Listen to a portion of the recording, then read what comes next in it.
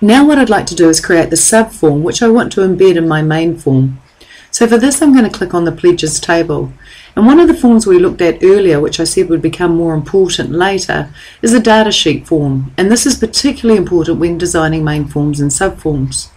I'm going to click the Create tab in my ribbon, and I'm basically going to go to More Forms and choose Data Sheet. And here's my data sheet form.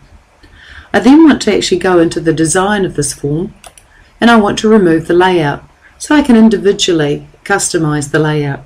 So I'll go Control A, and then I'll right click and I'll remove the layout under Layout, Remove Layout.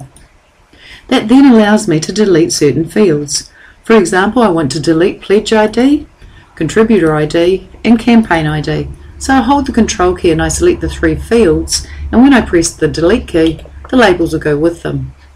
I can then move these fields on the right hand side, put them immediately below, and I can move all these fields up, and that's the layout of my data sheet. If I then view my form by going to Home and hitting the View button, I can see that I've got the particular columns I'm after. Now I may go back to Design because I want to change some of the form's properties, so I'll double click where the 2 rulers come together. The sorts of things I want to control are the scroll bars. At the moment the scroll bar property is on both, so it will show both scroll bars if necessary, but I want to change it that it shows me the vertical scroll bar only. So I double click the scroll bars property until it says vertical only, or I could hit the drop down and choose vertical only.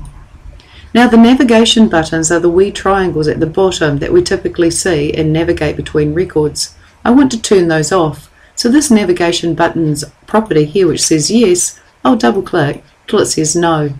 And record selectors, I also want to set that to no.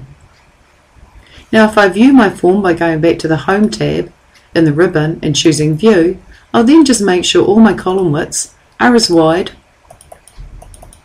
or as narrow as they need to be. And I just make sure that my data sheet form looks nice and clear for the reader. I'm now going to save this subform by hitting the Save button on my Quick Access toolbar, and I'll save it as S for Sub, SFRM Pledge, and OK.